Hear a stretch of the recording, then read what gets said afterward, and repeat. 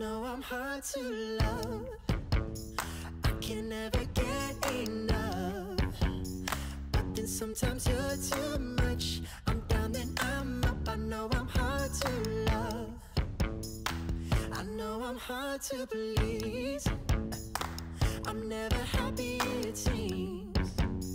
But you put my heart at ease when it's crashing like the seas. I know I'm hard to release. But baby, if it were easy, you know that we would be miserable. And maybe I'm completely crazy, but so are you for loving me so long. And baby, if it were easy, baby, if it were easy. 아자, 화이팅!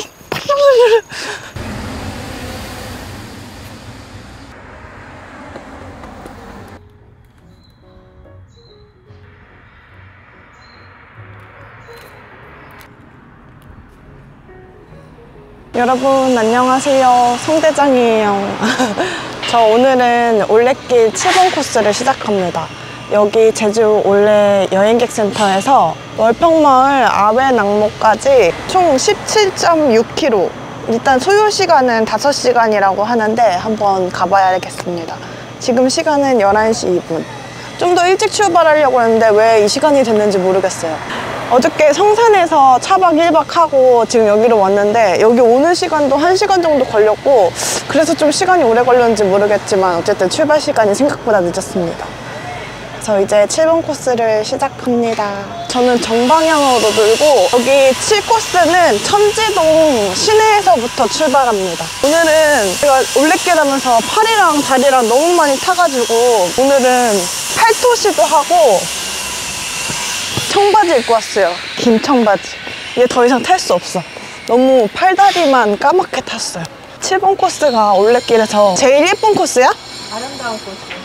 모두가 추천하는 7번 코스가 여기 올레길에서 엄청 예쁜 코스래요. 다들 많이 추천하는, 너무 예뻐서 추천하는 그런 코스래요. 엄마가 제주도에 오셔서 제일 예쁜 7번 코스를 같이 가려고요. 엄마는 자전거로 종주 3번 해안선도로 3번을 234km 3번 종주했어요.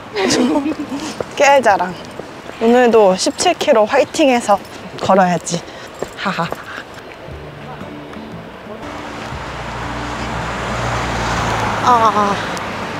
오늘 그래도 해가 엄청 뜨겁다.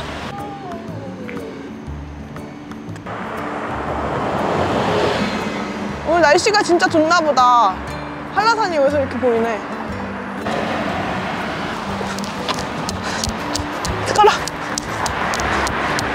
걸어가자. 걸어가자고. 자연스럽게 걸어. 이거 뭐야? 물 깨끗하다. 근데 이게 더 더러운 데서 오는 걸까? 어우, 무슨 폭포처럼. 아이고. 원래는 진짜로 한 2~3시면은 도착할 줄 알았는데 지금 11시에 출발을 해서 5시간이 예상 시간이니까 한 진짜 5시, 6시면은 끝날 것 같아요. 생각보다 많이 늦어졌어. 오늘 숙소 즐겨야 되는데 숙소 나름 그래도 신화호텔로 잡아가지고 업그레이드까지 해줬어요. 거기서 게이드. 11시가 3시니까 11시 나오죠? 그래. 수영장도 할 수 있으면 해야지.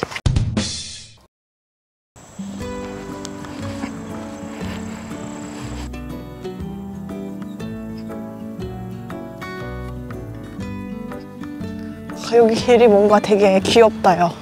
뭔가 트라라 이렇게 터는 그런 애니메이션에 나오는 길 같아. 너무 커여운 나무들.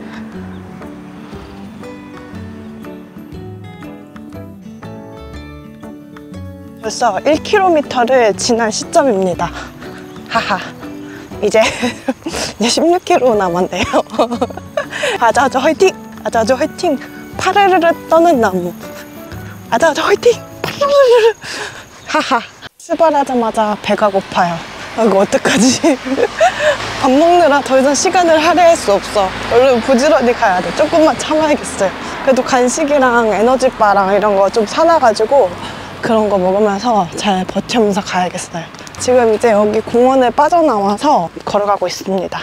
20분 정도 걸었네요. 왜 이것밖에 안 걸었지? 카메라로는 잘 안 보일 수 있는데 저기에 한라산이 보여요. 오늘 저 멀리에서 한라산이 보일 정도로 날씨가 정말 청명합니다. 너무 맑아요. 구름도 거의 없어. 한 점도 없는 건 아니지만 구름도 거의 없어요. 날씨가 진짜 좋음. 이 토시를 하면은 더울 줄 알았는데 이게 약간 쿨토시라서 그런가 시원해요. 토시를 해도 좋은 것 같아. 타지도 않고.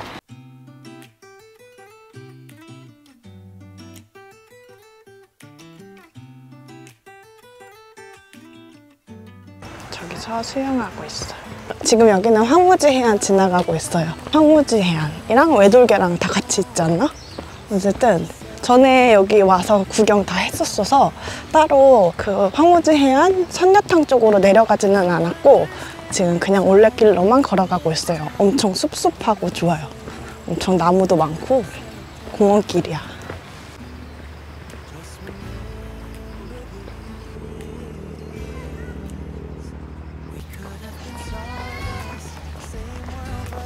진짜 오늘 날씨 진짜 오지고 지르고 내리고예요. 날씨 진짜 짱 좋음. 진짜 바다 저 멀리까지 다 보여요. 거짓말 안 하고 짱 좋다. 가다가 해녀의 집 같은 데에서 소라 이런 거 먹으면 좋을 것 같은데.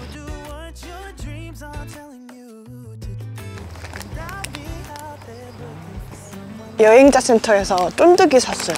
감귤이랑 당근이랑. 당근 맛있어. 맛있어? 감귤맛 난다. 응? 감귤맛 난다. 모든 거에는 감귤을 빼놓을 수 없지, 제주에. 뭔가 상큼해. 뭔가 입가심으로 좋다. 다음에 또 사야겠어. 맛있어요. 입가심으로 좋아. 이거 한 개에 1,000원. 좀 비싼가? 안 비싸. 얘는 씹으니까 오래오래 먹잖아. 아직 외돌개를 못 지났나? 그렇지, 외돌개 못 지났지? 이제 3kg인데 언제 14kg 언제 가지?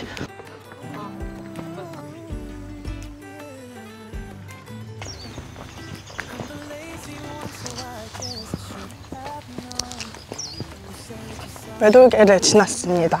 되게 맛있어. 쫀득이. 계속 이렇게 바닷가로 해주는데 7번 코스는 아직까지는 여자 혼자 와도 안 무서울 것 같아요. 왜냐면 제가 무서운 길은 산길 약간 이런 숲길이거든요.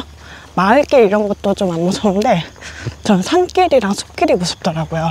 그래서 그런 길이 아직까지는 없어서 7코스는 딱히 그렇게 아직까지는 괜찮은 것 같아요. 여자 혼자 오셔도 별로 무섭지 않을 것 같다. 계속 관광지로 아직까지 걷고 있어요. 근데 아직 시작한 지 얼마 안 돼서 그럴 수도 있는데 또 가봐야지 알 것 같아요. 저번에 20코스는 가다가 갑자기 그 끝물에 막 산길로 가고 이랬어가지고 한 번 더 가보겠습니다. 가자. 손 잡고 들어가자.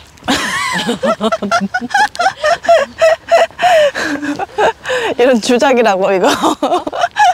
저거 만지는 것까지.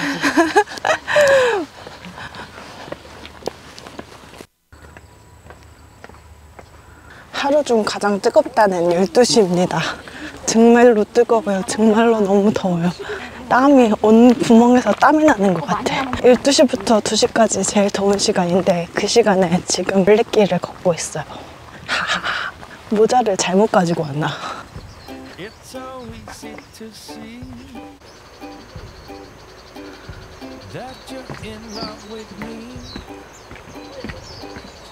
날씨가 좋으니까 바다가 진짜 완전 은빛 바다예요. 반짝반짝거려. 너무 이쁨. 다음에는 비 오는 날에도 한번 올레길을 걸어보고 싶어요.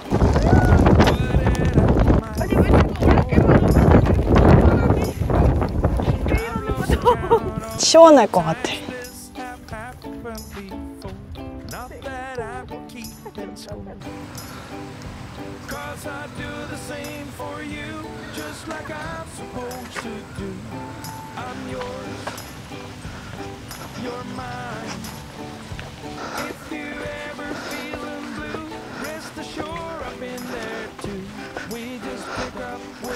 서봐 엄마 거기. 타지 않기 위해서 이거 토시도 하고 청바지도 입고 완전 무장하고 왔는데 가장 뜨거운 시간을 걷고 있어. 여기 되게 멋있다요. 뭔가 성곽 같아. 뒤에 보이죠? 양쪽으로 이렇게 돌길이 내 키보다 더 큰 돌길이 이렇게 있어요. 참 진짜 제주도를 정말 많이 여행을 와봤다고 생각했는데 전 항상 여행 오면 일주일씩 정말 아무것도 안 하고 막 갈 때도 있고 그러거든요. 제주도를 정말 많이 여행을 왔다고 생각했는데 올레길을 다니면서 정말 내가 제주도를 이렇게나 몰랐구나 약간 이런 생각이 드는 거 있죠. 제주도를 내가 정말 다 아는 게 아니었구나 이런 생각이 들어요. 이런 길이 있을 거라고는 정말 생각도 못 해봤어. 멋있죠? 여러분들도 올레길 해보세요. 이런 멋있는 게 다 올 수 있어요. 7번 길이에요.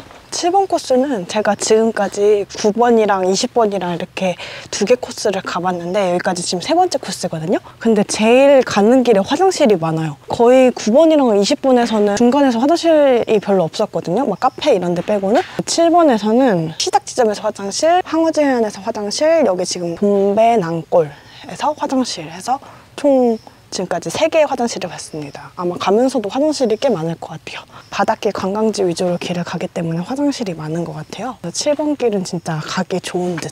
예쁘고 무지 덥습니다. 지금 보이세요? 여기 그늘이 진짜 하나도 없어요. 계속 이런 길을 가고 있어요. 7번 코스 가실 때는 그늘이 많이 없으니까 좀 해를 잘 피할 수 있게 준비를 하시거나 시간을 잘 조정해서 가셔야 될 것 같아요. 저처럼 이렇게 고생하지 않으시려면. 무지 더워요. 얼음물 먹고 싶다. 아이스 아메리카노. 바닷길을 가다가 아까 동배낭원인가 거시기에서 지금 다시 마을길로 해서 이렇게 디귿자로 이렇게 돌아가요. 아주 평온하고 조용한 마을이지만 겁나 오르막길이라서 조금 힘듦. 나도 아이스 아메리카노 먹고 싶다. 시원한 거.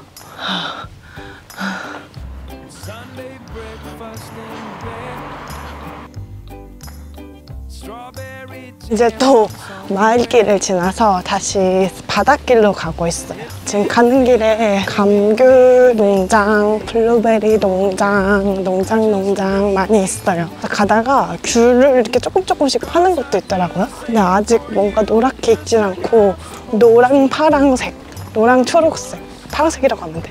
노랑 초록색 약간 반반인 그런 귤을 한 봉지에 10,000원씩 팔더라고요. 근데 뭔가 보기만 해도 싫을 것 같아서 안 사 먹었어요. 근데 뭔가 지금 아침에 커피는 마셨고 조금 목이 타서 가는 길에 감귤 스무디나 한라봉 스무디 파는 카페가 있으면 시원하게 목도 축여야겠어요. 그래도 막 아까 전에 쫀득이랑 막 이것저것 먹으니까 딱히 그렇게 배는 안 고픈 것 같아. 또 열심히 걸어가겠습니다.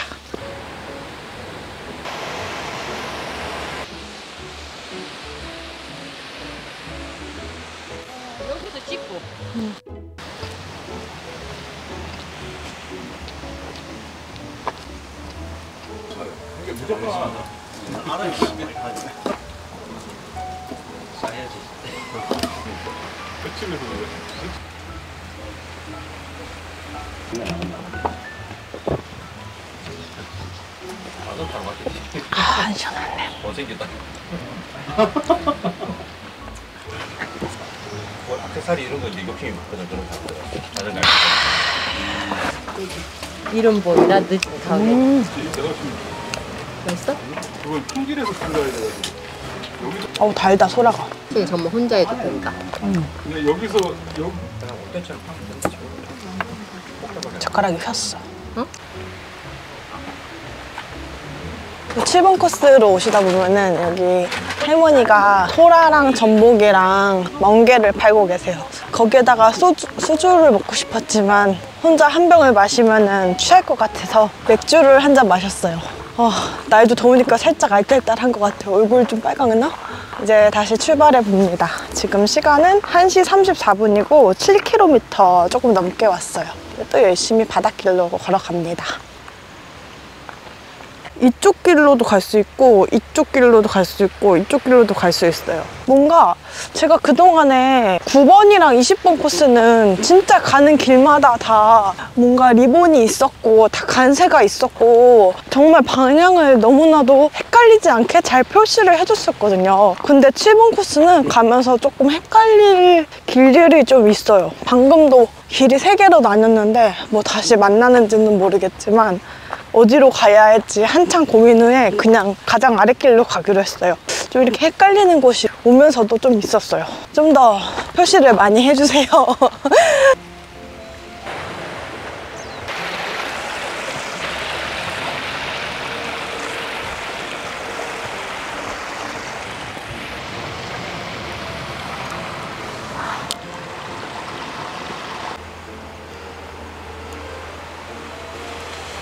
좀 숲길로 갑니다.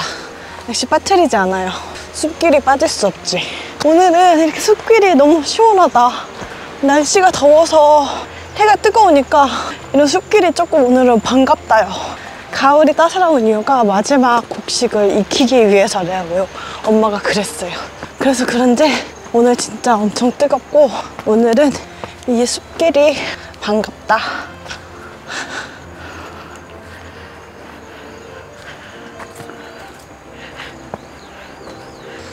한창이 불렀더니 헛수갔다. 괜찮아졌어? 부딪힐 때 물집자.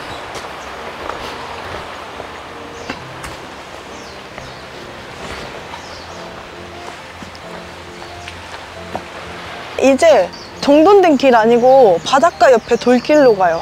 헐, 나 이런 게 진짜 못 가는데. 이런 길은 진짜 발목 조심해야 돼요.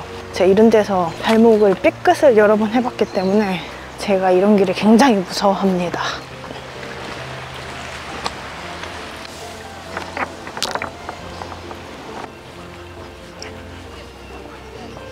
그치? 법화항이지?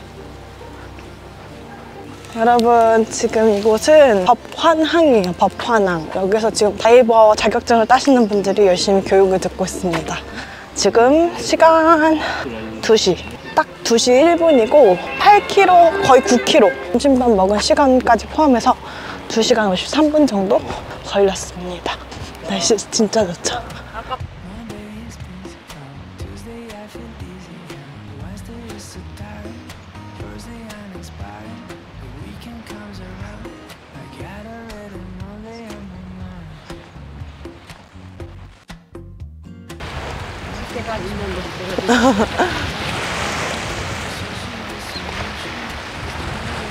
여기 지금 법한로를 지나서 걸어가고 있는데 진짜 7코스는 정말 그늘이 정말 별로 없어요. 진짜 제대로 해를 피하는 방법을 연구하셔서 오셔야 될 것 같아요. 엄청 덥습니다. 계속 바닷가 길로 가고 있고요. 오늘 저녁은 고등어회 먹을 거예요. 고등어회 여러분들 제주도에서 꼭 드셔보세요. 진짜 신세계를 맛봄. 처음에는.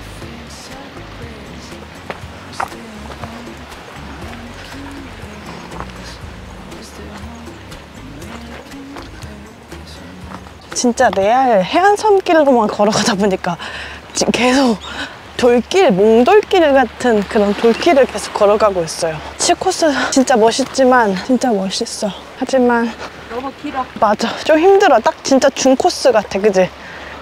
그렇다고 와 미친 듯이 힘들다 이런 정도는 아니지만 그래도 좀 약간 지치게 한다. 아마도 우리가 좀 계속 해만 보고 가서 직사광선으로 계속 받으면서 가니까 더 힘들 수도 있을 것 같아요. 배부르면 또 힘들어, 여러분. 배부르면 안 돼요. 꼭 끝나갈 때쯤 점심을 드셔야 돼요. 점심을 너무 일찍 먹었어. 돌길 엄청 기네. 약!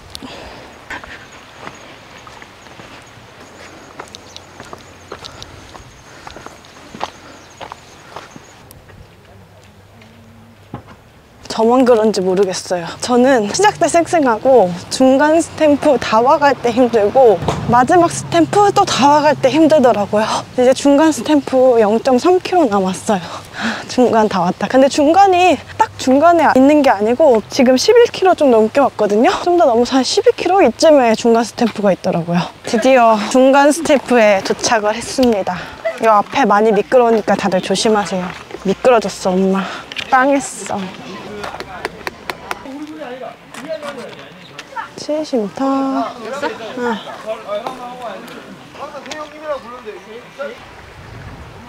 항상 올레길은 이상해요. 분명히 내 시계로는 11km를 넘게 걸었는데 거의 이제 12km 정도 걸었는데 저 이정표에는 더 적게 있어요. 이정표에 거의 12km가 나와야지 맞거든요. 근데 11km에 머물러 있어. 뭔가 이거 조금 꼼수 써서 원래 18kg인데 17kg라고 그런 거 아니야? 이제 11km를 넘은 시점입니다. 7코스에서 제일 힘든 거는 바닷가 옆에 돌길 걷는 게 제일 힘든 것 같아요. 해도 그늘 없는 것도 힘들고. 열심히 또 가야지. 화이팅!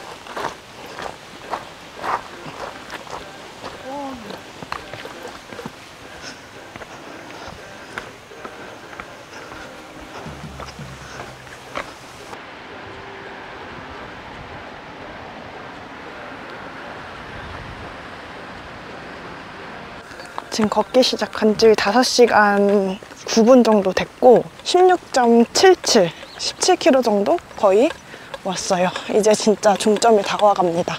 엄마랑 저랑은 걸음이 좀 느려가지고 계속 사람들이 저희를 지나쳐가고 계속 저희는 뒤쳐졌었거든요. 어떤 모녀 커플이 앞에 가시길래 그분들을 페이스메이커라 생각하고 좀 걸음을 빨리 걸었더니 그나마 좀 일찍 도착한 것 같아요. 이제 진짜 거의 1km 남짓 남았습니다. 계속 한라산을 옆에다가 끼고 걸으니까 너무 신기하기도 하고 기분도 엄청 좋다요. 이제 진짜 마지막을 향해 열심히 달려봅니다. 아이고, 다리 아프다, 다리 아파. 다리가 붓고 팔이 붓고 드디어 끝이다.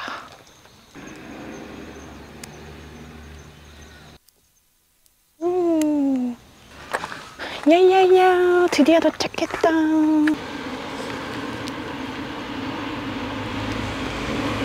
야야. 짜잔. 이렇게 7번 코스까지 완주했습니다. 7번 코스 완주. 예. 7번 코스 엄마 어땠어? 너무 멋있는데 길어.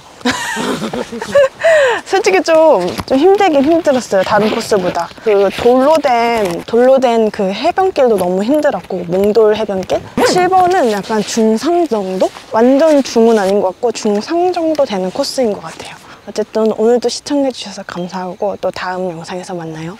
안녕. 안녕.